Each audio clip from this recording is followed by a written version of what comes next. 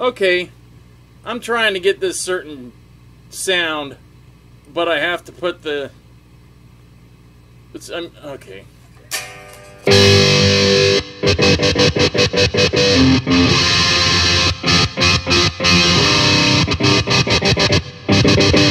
You know what I think?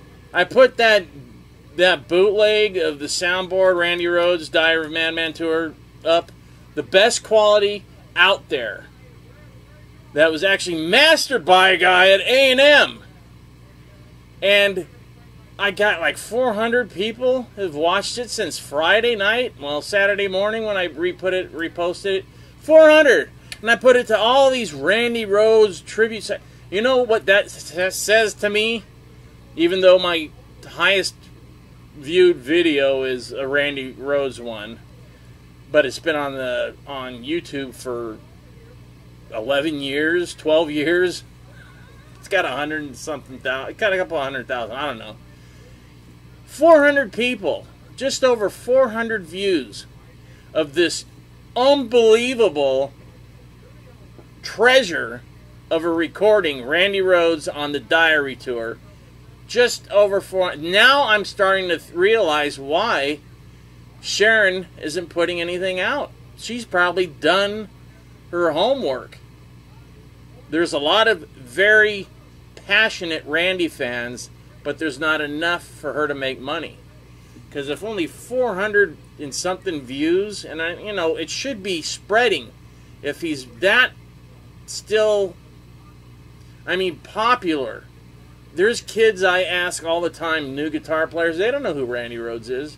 If I say Crazy Train, they know that song. I go, he wrote that. I go back and buy Blizzard of Oz and Diary of a Madman and learn what guitar is. But that's a pretty big wake up for me. Is like I put that up. It says Randy Rhoads. That's all I have. Randy Rhoads, Kalamazoo, Michigan, 1982 live, highest quality. That is the best you're gonna get unless Sharon releases it herself. And only less than 500 people have watched it in 4 days. There's your answer. That's why it's not coming out. Pretty sure. Pretty sure. If that's not it, you tell me. Hell, no one watches my videos. I'll tell you a story. Today I talked to Tracy G, who played with Ronnie James Dio for 9 years. Great guitar player.